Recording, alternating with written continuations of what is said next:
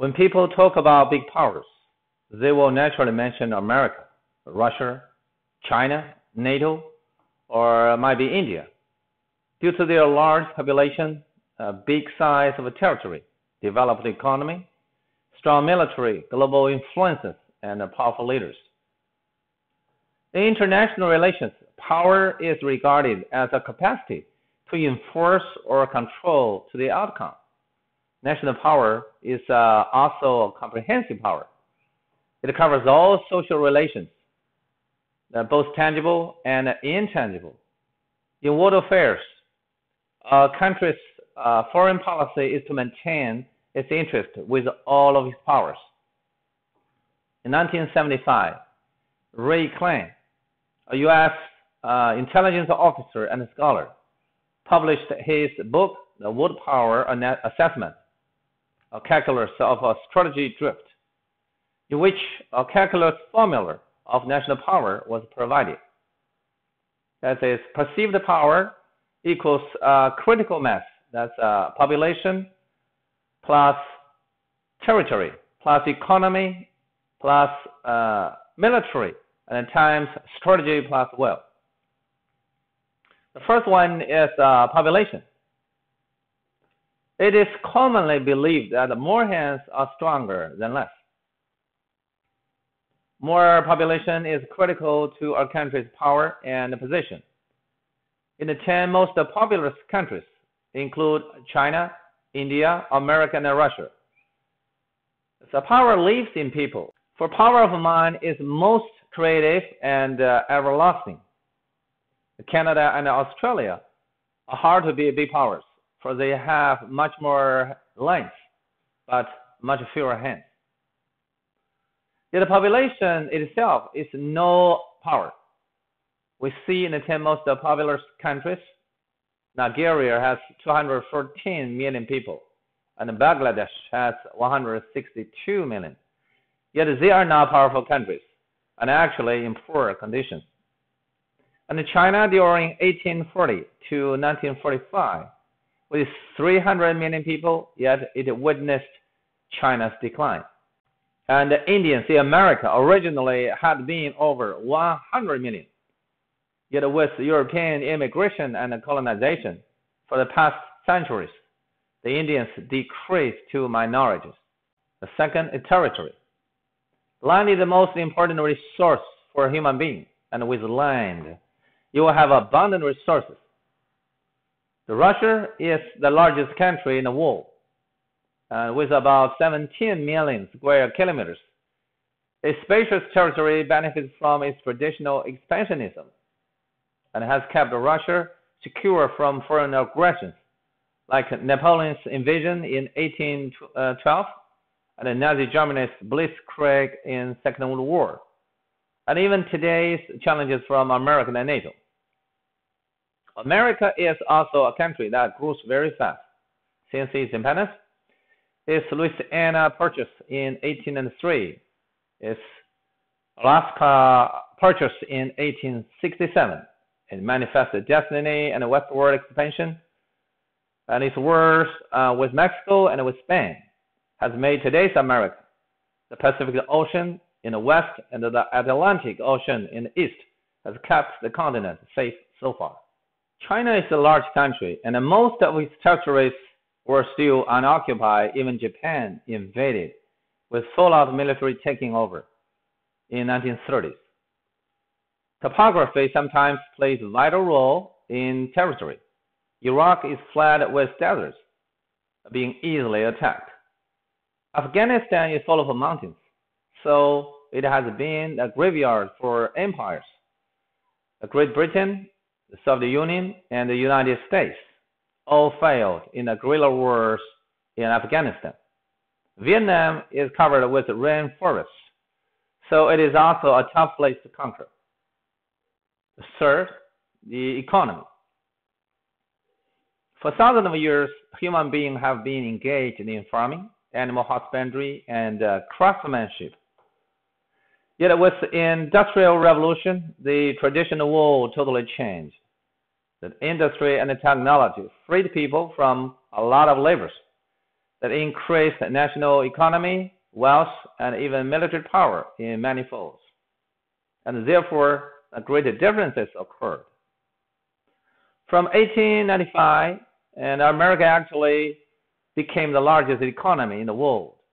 During the First World War, America accumulated great wealth by doing business with both sides of the war. And in Second World War, America's great potentials in manufacturing made it the arsenal for all the democratic nations. After World War II, America's GDP accounted for more than half of the world. With the collapse of the Soviet Union, the rise of other big powers, and especially with the financial crisis in 2008, America has been in a tendency of decline. And high tech, such as communication, biology, IT, the information technology, and AI, that's the artificial intelligence, that plays more and more important roles in the economy. And America still keeps its leading position in most of the trade and accounts for 25% in global economy, and still the largest so far. For the past 4 decades, China's reform and open door policy and its orientation to free market made it the second largest economy in the world, and no more the poor, closed, and left behind country. First, military. One of the key elements of national power is strong military. From ancient time, war and victory have been crucial to the survival and growth of a nation. The king of Alexander the Great reunified the Greek world and defeated the mighty power of Persian Empire. In 221 BC, Chinese first emperor Qin Shi Huang conquered another 6 states in the east and unified China for the first time. Julius Caesar, the great general who overcame Gaul and Britain for Rome, the emperor of Augustus Octavian, defeated Mark Antony and Cleopatra, ended the Roman Civil War. In 1453, the empire of Ottoman Turkey took over Constantinople, Istanbul, and ended the East Roman Empire of Byzantine.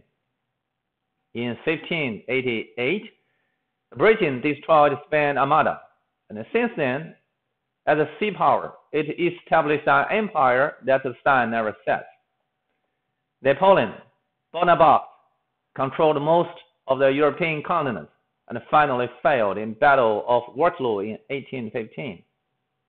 France was defeated in Franco-Prussian War in 1870, and Germany was unified, and the emperor's coronation was held in French palace of Versailles. During the First World War, all European powers were greatly damaged. And in the Second World War, Nazi Germany and Imperial Japan were demolished, with the United States and the Soviet Union as the two superpowers in the Cold War. Fifth, strategy. Strategy is fundamental and a long-term vision and goal for our country.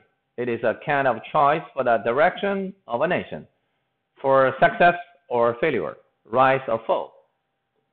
In his farewell speech in 1796, George Washington admonished American people to avoid permanent alliances with foreign nations, to protect the young republic by being neutral, which inspired American isolationism for more than a century and a half.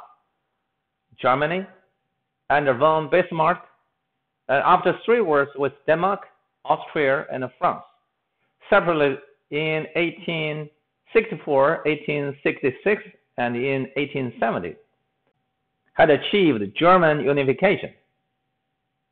With the rising challenges of Germany, the longtime rivals of Britain, France, and Russia that came closer in 2 world wars.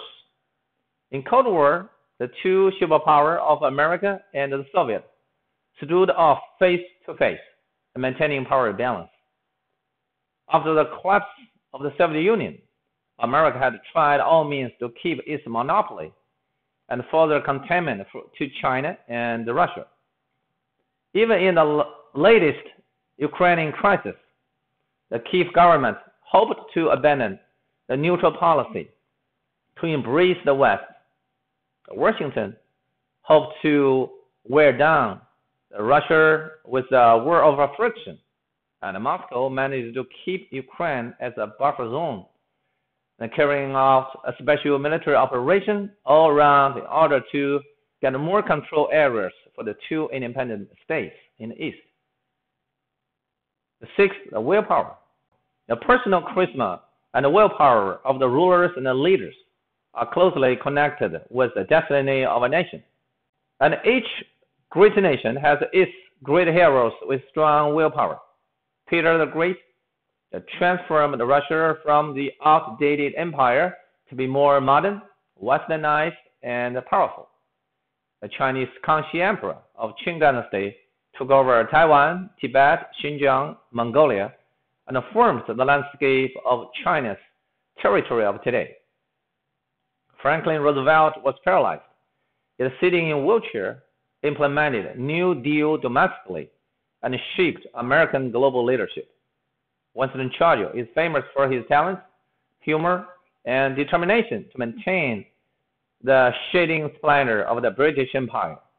De Gaulle, in defiance all hardships and persistently preserved the honor and the big power status for France. Joseph Stalin, with his ruthless control, made the Soviets survive in Second World War and achieved power for over 4 decades. Chairman Mao, regardless of his personal safety, went to Chongqing for peace negotiation with Jiang's nationalist government. Deng Xiaoping, after numerous setbacks and frustrations in political struggles, succeeded in steering China to open door policy and today's economy achievements, pushing for restoration of Russia as a global power and dare to challenge America and NATO face to face.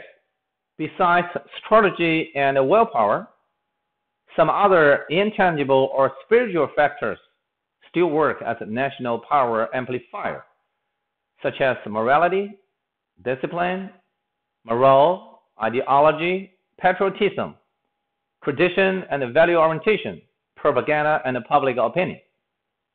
Even other soft powers like a Hollywood movie and a McDonald's quick food service culture.